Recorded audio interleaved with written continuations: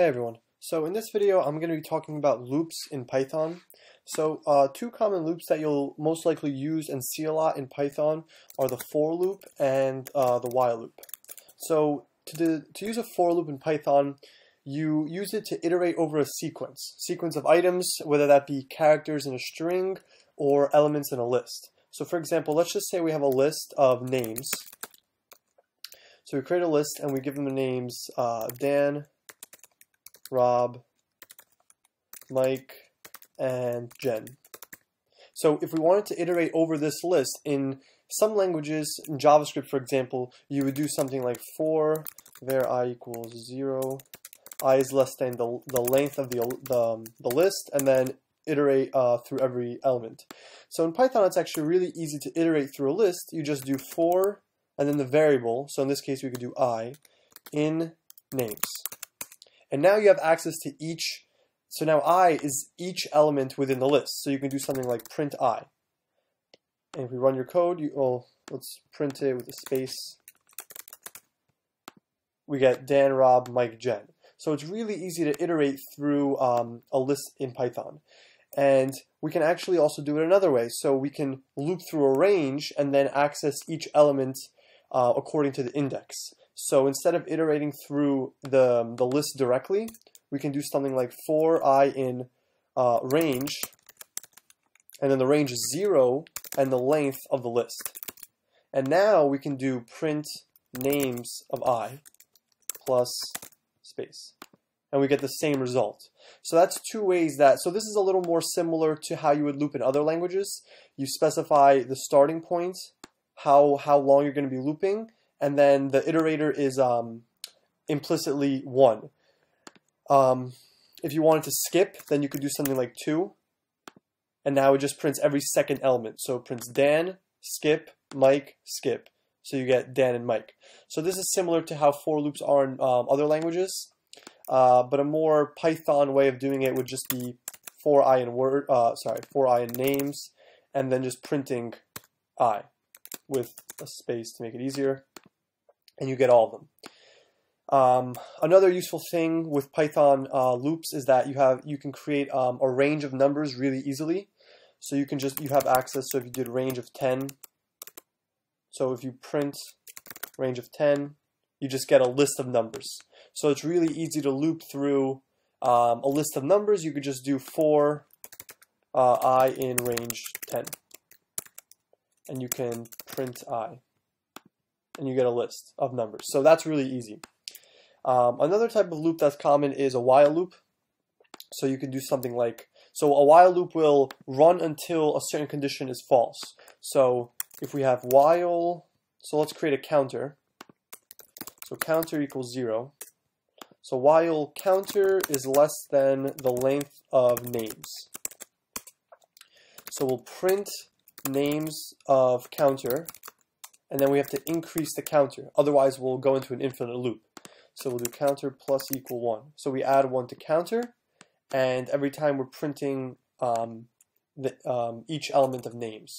So if we run this code, let me add a little space to make it easier, and we get all the elements of the list. So these are two common loops you'll see in Python.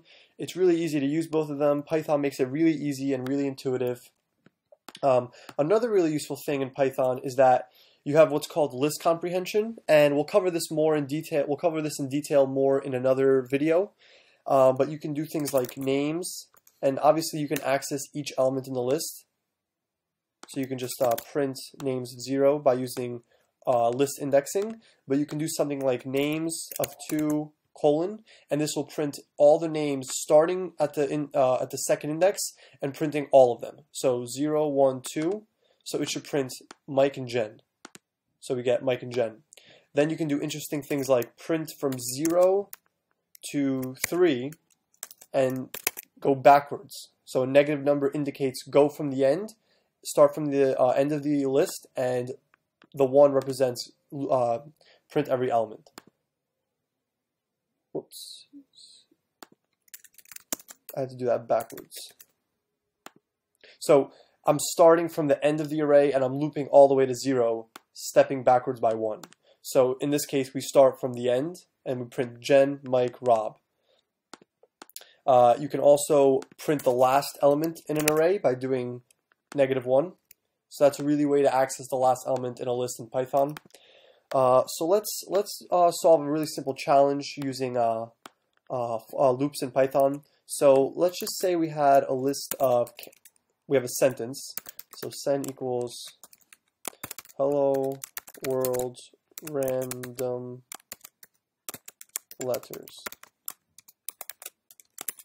So this sentence is a weird little sentence composed of characters that are, some are uppercase and some are lowercase. So let's just say we wanted to loop through each word in the sentence and convert each character to lowercase. So in Python, it's really easy. We would do for w in sen. So if we print w, we should get each character printed. So actually we'll just print w. So we get the whole sentence. So what we can do is first split this string into an array. This way we'll have access to each character more easily. So we'll do sen equals list. We use the list function on this string, and now when we loop through sentence, we can so if we print sen, this is what we get. We get an array of characters. So now when we loop through it, we're accessing each character.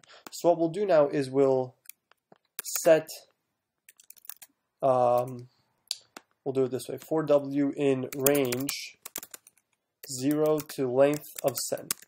So we're looping through the list now, and what we'll do is we'll do sen of w, because w is now looping through a range, 0 to the end of the list.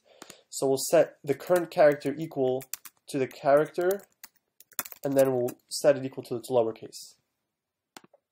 And then if we print the resulting sentence, all of the characters are lowercase. And so now if we want to join it back into a string, we use the string join function, which looks like this, and we get hello world random letters. So all of the characters have been set to lowercase. So this is a really simple example of using a loop to loop through a string. First we convert it into a list using the list function. And yeah, so we'll cover lists in more detail in another video.